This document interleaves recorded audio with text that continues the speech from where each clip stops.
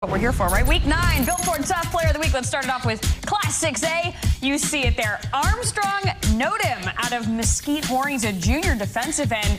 And man, if his stats don't just shock you off the page in that last week's 25-14 win at Rockwall Heath, I mean, I don't really know what else would, but this guy is a force to be reckoned with on the defensive side of the ball. You know, it's hard for a defensive player to win the Billboard Tough Player of the Week. They're certainly eligible, but I think offensive players tend to get the lion's share of the awards because their stats are easier to track. So imagine how dominant you have to be to win it like Armstrong Nnodim did, and he was a no-brainer choice for this week's Billboard Tough Player of the Week. What he did last week in their upset win over Mesquite Horn was remarkable. He was a playmaker on every single snap, coming up with that big pick six there that ended up really kind of shifting the entire game.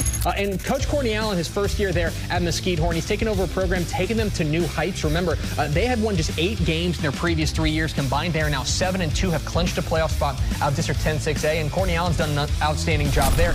But so has Armstrong Nnodim and that defense, which has stepped up in a big way. They were more or less real problematic defensively last year. They have taken a huge step forward, in large part thanks to their big defensive end.